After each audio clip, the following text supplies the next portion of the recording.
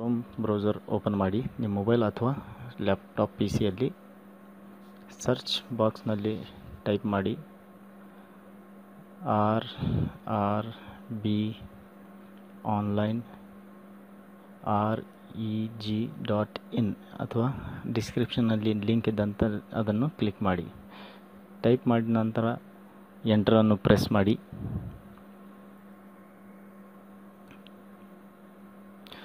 ಈ ಒಂದು ರೈಲ್ವೆ ಇಲಾಖೆಯ ಈ ಒಂದು ಪೇಜ್ ನೀವು ಕಾಣಬಹುದು. ಇಲ್ಲಿ ನೀವು ರಿಜಿಸ್ಟ್ರೇಷನ್ ಮೇಲೆ ಕ್ಲಿಕ್ ಮಾಡಿ. ಇಲ್ಲಿ ಒಂದು 16 RRBಗಳ ಒಂದು ಲಿಸ್ಟನ್ನು ನೀವು ನೋಡಬಹುದು. ನಿಮಗೆ ಬೇಕಾದ ಒಂದು RRBಯನ್ನು ಸೆಲೆಕ್ಟ್ ಮಾಡಬಹುದು. ಇಲ್ಲಿ RRB ಸೆಲೆಕ್ಟ್ ಮಾಡಿದ್ದಲ್ಲಿ ನಿಮಗೆ ಮತ್ತೆ ಬದಲಾವಣೆ ಅವಕಾಶ ಇರೋದಿಲ್ಲ. ಅದಕ್ಕಾಗಿ ಬಹಳ ಒಂದು ಕೇರ್ಫುಲ್ಲಾಗಿ ಇಲ್ಲಿ ಒಂದು ನಿಮಗೆ ಬೇಕಾದಂಥ RRBಯನ್ನು ಆಯ್ಕೆ ಮಾಡಿ. ಎಲ್ಲಿ ನಿಮಗೆ ಹೆಚ್ಚು ಪೋಸ್ಟ್ ಲಭ್ಯ ಇದ್ದಂಥ ಒಂದು RRBಗೆ ನೀವು ಅಪ್ಲೈ ಮಾಡಿ. ನಾನು ಈ ಒಂದು ಅಪ್ಲಿಕೇಶನಲ್ಲಿ ನಿಮಗೆ ಬೆಂಗಳೂರು RRBಯನ್ನು ಸೆಲೆಕ್ಟ್ ಮಾಡುತ್ತೇನೆ. ಇಲ್ಲಿ ಇನ್ಫಾರ್ಮೇಷನ್ ಒಂದು ಇನ್ಸ್ಟ್ರಕ್ಷನ್ ಪೇಜನ್ನು ನೀವು ನೋಡಿ ಇದರಲ್ಲಿ ಎಲ್ಲ ಇನ್ಫಾರ್ಮೇಷನ್ಗಳನ್ನು ಗಮನ ಕೊಟ್ಟು ಓದಿ ನಂತರ ಫಿಲಪ್ ಮಾಡಬಹುದು. ಮೊದಲನೇ ಹಂತ ರಿಜಿಸ್ಟ್ರೇಷನ್, ಎರಡನೇ ಹಂತ verification of your mobile and email ID, ಮೂರನೇ ಹಂತದಲ್ಲಿ ಅಪ್ಲಿಕೇಶನ್ ಫಿಲಪ್ ಮಾಡೋದು, ನಾಲ್ಕನೇ ಹಂತ ಒಂದು ಪೇಮೆಂಟ್ ಹಾಗೂ ಐದನೇ ಹಂತದಲ್ಲಿ ನೀವು ಪೋಸ್ಟ್ ಆದ್ಯತೆಯನ್ನು ಕೊಡುವುದು, ಆರನೇ ಹಂತ ಹಾಗೂ ಕೊನೆಯ ಹಂತ ಅದರಲ್ಲಿ ಫೋಟೋಗಳನ್ನು ಅಪ್ಲೋಡ್ ಮಾಡುವುದು. ಎಲ್ಲ ಗಮನ ಕೊಟ್ಟು ಓದಿದ ನಂತರ ಅದು ಫೋಟೋದಲ್ಲಿ 1/12/2017 ಈ ಡೇಟ್ಗಿಂತ ಮೇಲೆ ಇದ್ದಂಥ ಫೋಟೋ ನಿಮ್ಮ ಹತ್ರ ಇರಬೇಕು. ಅನಂತರ ಇದರ ಸೈಜ್ 20 ರಿಂದ 50 KB ಆಗಿರಬೇಕು. 2 ಬಾಕ್ಸ್ಗಳಿಗೆ ಚೆಕ್ ಮಾರ್ಕ್ ಹಾಕಿ ನಂತರ ಸಬ್ಮಿಟ್ ಬಟನ್ ಮೇಲೆ ಕ್ಲಿಕ್ ಮಾಡಿ. ಈ ಒಂದು ರಿಜಿಸ್ಟ್ರೇಷನ್ ಪೇಜನ್ನು ನೀವು ಫಿಲಪ್ ಮಾಡುವುದು. ಇದು ಬಹಳ ಸರಳವಾಗಿ ಇದ್ದಂಥ ಒಂದು ಆಪ್ಷನ್ಗಳು ಇಲ್ಲೇ ನಿಮ್ಮ ಹೆಸರು, ಡೇಟ್ ಆಫ್ ಬರ್ತ್, ನಿಮ್ಮ ಫಾದರ್ ನೇಮ್, ಮದರ್ ನೇಮ್, ನಿಮ್ಮ SLC ಅಥವಾ ಮ್ಯಾಟ್ರಿಕ್ ಅಥವಾ ITI ಸರ್ಟಿಫಿಕೇಟ್ ನಂಬರು ಹಾಗೂ passing year, mobile number, email ID ಇದನ್ನೆಲ್ಲ ಟೈಪ್ ಮಾಡಿ ಕ್ಯಾಪ್ಚಾ ಟೈಪ್ ಮಾಡಿ ಕ್ಲಿಕ್ ಟು ಕಂಟಿನ್ಯೂ ಮೇಲೆ ಕ್ಲಿಕ್ ಮಾಡಿ.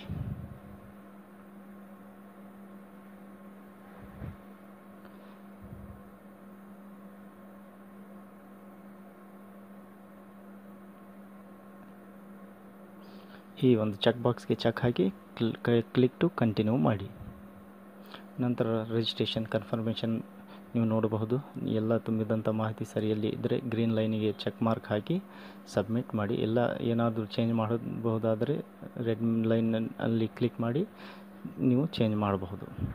ಮಾಡಿದ ನಂತರ ವೆರಿಫೈ ಮಾಡಬಹುದು. OTP ಮುಖಾಂತರ ನಿಮಗೆ ಬಂದಂಥ ಮೊಬೈಲ್ ಇಮೇಲ್ IDಗೆ OTP ಬಂದಂಥ ಇಮೇಲ್ ID ಹಾಗೂ ಮೊಬೈಲ್ ನಂಬರ್ನಿಂದ ನೀವು OTPಯನ್ನು ಇಲ್ಲಿ ತುಂಬಬೇಕು. ಫಸ್ಟಿಗೆ ನಿಮ್ಮ ಇಮೇಲ್ IDಯನ್ನು ಹಾಕಿ ನಂತರ ಇಮೇಲ್ IDಯ OTP, ನಂತರ ಫೋನ್ OTP ಹಾಕಿ ಸಬ್ಮಿಟ್ ಮಾಡಿ. ಈಗ ಒಂದು IDಯನ್ನು ಜನರೇಟ್ ಆಗುತ್ತೆ, ನಿಮ್ಮ ರಿಜಿಸ್ಟ್ರೇಷನ್ ನಂಬರ್. ಇದಕ್ಕೆ ಲಾಗಿನ್ ಮಾಡಿ.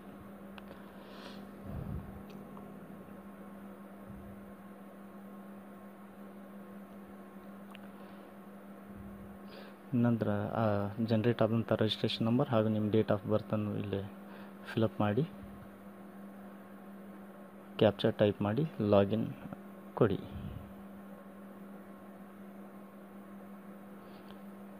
ನಂತರ ಅಪ್ಲಿಕೇಶನ್ ಈ ಒಂದು ಪೇಜನ್ನು ನೀವು ತುಂಬಬೇಕು. ಇಲ್ಲಿ ಕೂಡ ಸರಳವಾದ ಮಾಹಿತಿಯನ್ನು ನೀವು ಕೊಡಬಹುದು.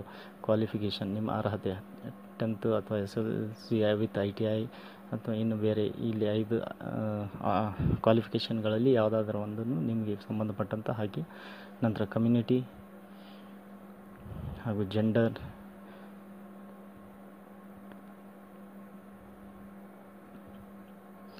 ನಿಮ್ಮದು ಕ್ವಾಲಿಫಿಕೇಷನ್ ಟ್ರೇಡ್. ನಂದು ಫಿಟ್ರ್ ಆಗಿದ್ದು ನಾನು ಫಿಟ್ರ್ ಅಂತ ಇಲ್ಲೇ ಸೆಲೆಕ್ಟ್ ಮಾಡ್ತೀನಿ.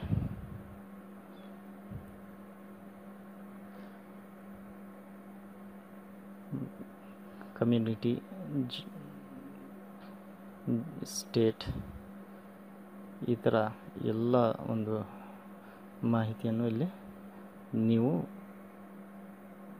ಕೊಡಬೇಕು. ನಂತರ ಇಲ್ಲಿ ಕೆಳಗೆ ಇರುವಂಥ ಆಪ್ಷನಲ್ಲಿ ನೀವು ಪರ್ಸನ್ ವಿತ್ ಡಿಸೆಬಿಲಿಟಿ ಅಂದರೆ ಹ್ಯಾಂಡಿಕ್ಯಾಪ್ಟ್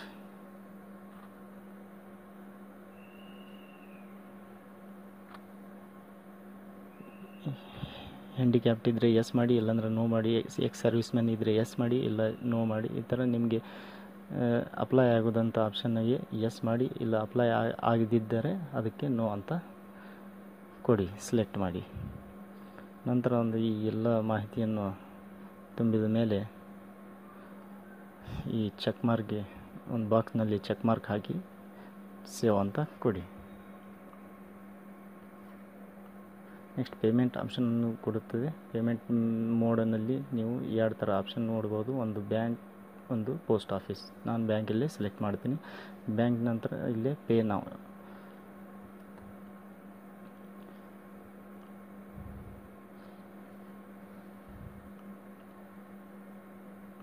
ಈ ಒಂದು 3 ಆಪ್ಷನ್ ಇಲ್ಲಿ ಕಾಣಬಹುದು. Net banking, card payment, other payment mode. Other payment ಮೋಡ್ಸ್ನಲ್ಲಿ ನೀವು ಯಾವುದಾದ್ರೂ SBI ಬ್ರ್ಯಾಂಚಿನಲ್ಲಿ ಹಣವನ್ನು ಪಾವತಿಸಬಹುದು.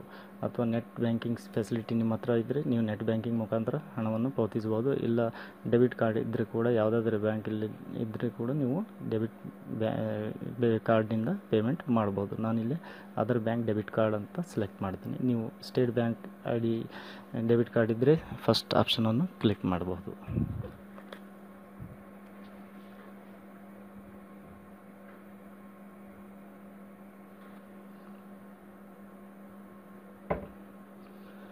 ನಂತರ ಇದು ಒಂದು ಇಲ್ಲಿ ಕನ್ಫರ್ಮೇಷನ್ಗೆ ಕೇಳುತ್ತದೆ. ಕನ್ಫರ್ಮ್ ಮೇಲೆ ಕ್ಲಿಕ್ ಮಾಡಿ. ಮತ್ತೊಂದು ಸಲ ಕೇಳುತ್ತದೆ, ಅದರ ಮೇಲೆ ಕ್ಲಿಕ್ ಮಾಡಿ.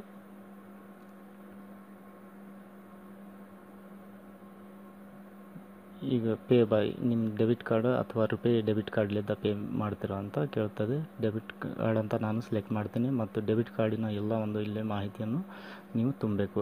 Example card number, expiry date, card holders name, CVV number type ಎಲ್ಲವನ್ನು ಫಿಲಪ್ ಮಾಡಿ. ನಂತರ OTP ಇಂದ ವೆರಿಫೈ ಮಾಡೋಕ್ಕೆ ಕೇಳ್ತದೆ ನಿಮ್ಮ ಬ್ಯಾಂಕು. OTP ಮೇಲೆ ಕಂಟಿನ್ಯೂ ಮಾಡಿ. ನಿಮಗೆ ಒಂದು OTP ಬರುತ್ತದೆ. ಆ OTPಯನ್ನು ಇಲ್ಲಿ ಹಾಕಿ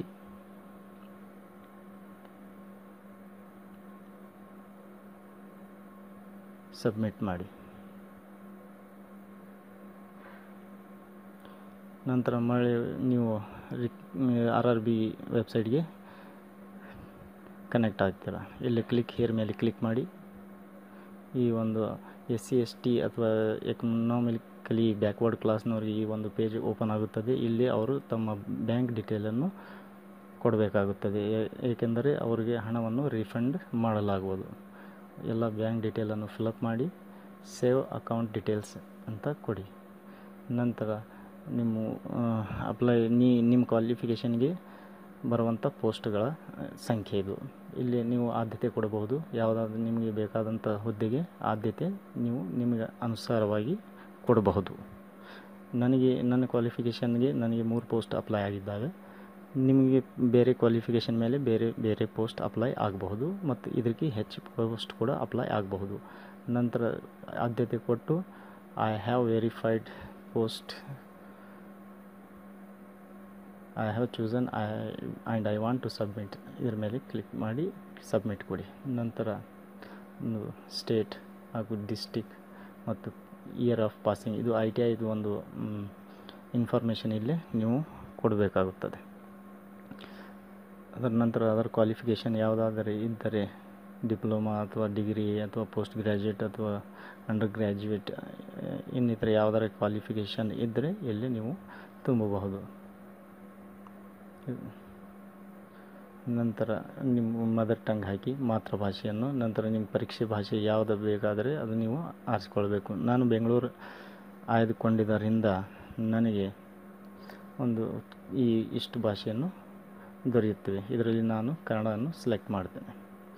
ನಂತರ ಇದು ನಿಮ್ಮ ಒಂದು ಅಡ್ರೆಸ್ ಅನ್ನು ಟೈಪ್ ಮಾಡಿ. ಎಲ್ಲ ಫಿಲಪ್ ಆದ ನಂತರ ಇಲ್ಲಿ ಮೊದಲನೇ ಚೆಕ್ ಮಾರ್ಕ್ ಹಾಕಿ ಆನಂತರ ಇಲ್ಲಿ 2 ಆಪ್ಷನ್ ದುಂಡರಲ್ಲಿ ಕಾಣೋದು, ಅದಕ್ಕೆ ಯಾವುದಾದರೂ ಒಂದನ್ನು ನೀವು ಸೆಲೆಕ್ಟ್ ಮಾಡಿ. ನಂತರ ಎರಡನೇದು ಚೌಕ್ ಬಾಕ್ಸ್ಗೆ ಚೆಕ್ ಮಾರ್ಕ್ ಹಾಕಿ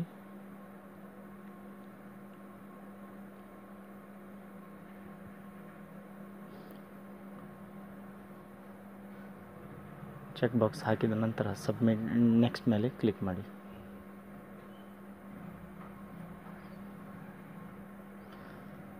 ಈಗ ಕೊನೆಯ ಹಂತ ಫೋಟೋ ಅಪ್ಲೋಡ್.